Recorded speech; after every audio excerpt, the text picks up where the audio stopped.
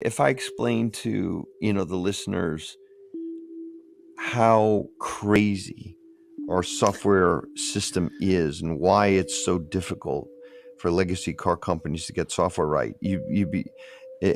I'll do it very quickly. Yeah. So to save probably $500 a vehicle, or let's say 350 quid a vehicle, Yeah.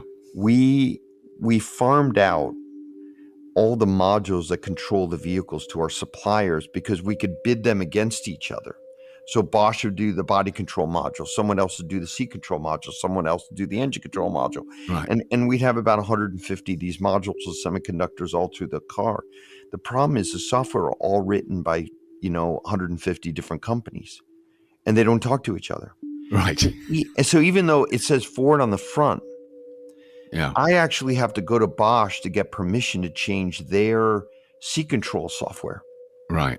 So Wow. even if I had a high-speed modem in the vehicle and I had the ability to write their software, it's actually their IP. And I have 150, we call it the loose confederation of software providers, 150 completely different software programming languages.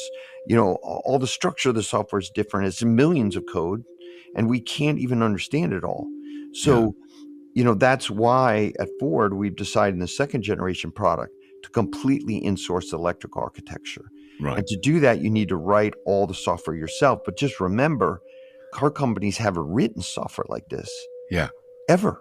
They've never written software. So we're literally writing how the vehicle operates, the software to operate the vehicle for the first time ever. Yeah.